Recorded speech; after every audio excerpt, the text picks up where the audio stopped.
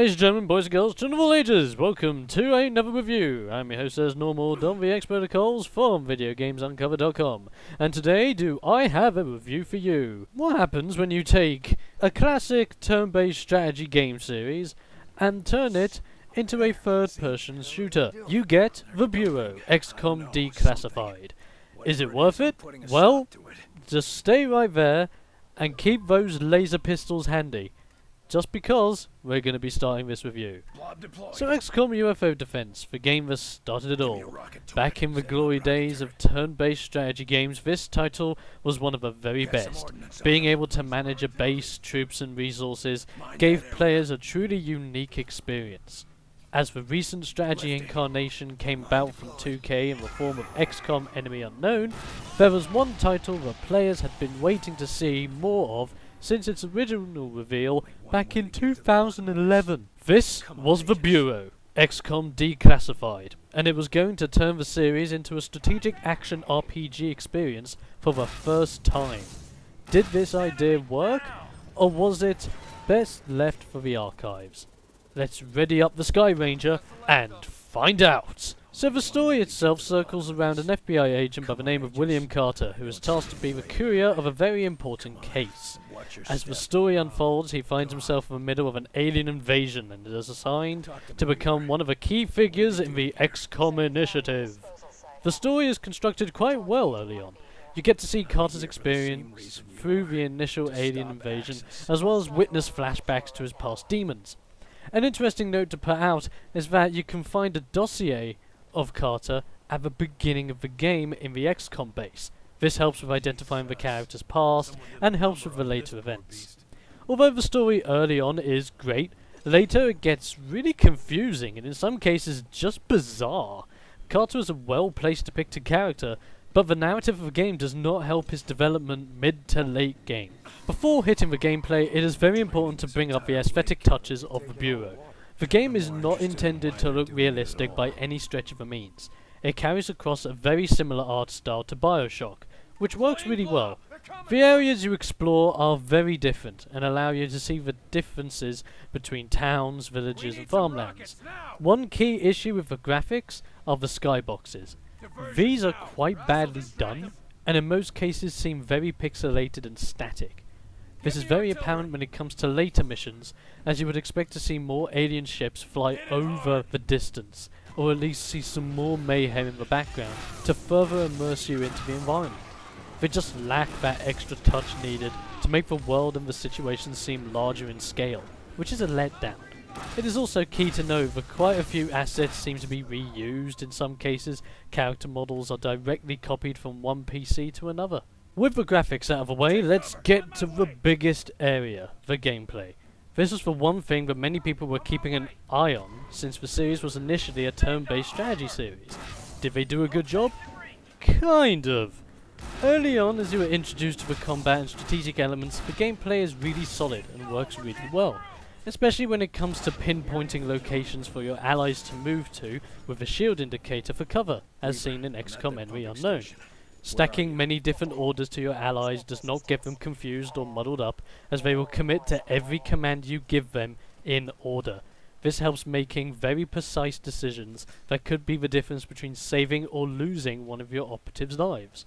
With a good array of different classes to take with you into battle, players will be able to tailor their team to suit their own playstyle. Now with that said, there are quite a few problems involving the gameplay. First off is the variety of weapons. Although there is a diversity from human guns to plasma technology, these new weapon types are given to you either too soon or too late. You will soon find yourself using laser technology as your main weapon types before hitting plasma, which is what you would expect. Speaking of plasma weapons, do not expect to go into these until very late in the game. By the time you have plasma technology by your side, you are on the final stretch of the game and the weapons are pretty useless.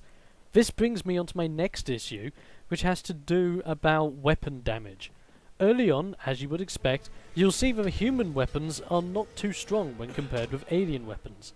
However, when you reach laser and especially plasma weaponry, you'll see that these weapons get very weak very fast. In the final stages of the game, you will have just as hard a time fighting enemies with plasma weapons as you would do with human weapons, as there seems to be no difference when it comes to damage output. This in turn does not make you or your team feel as if you have come a long way since the beginning, and feel as if they are just as weak as they were from day one. The next problem with the game is the development of Carter.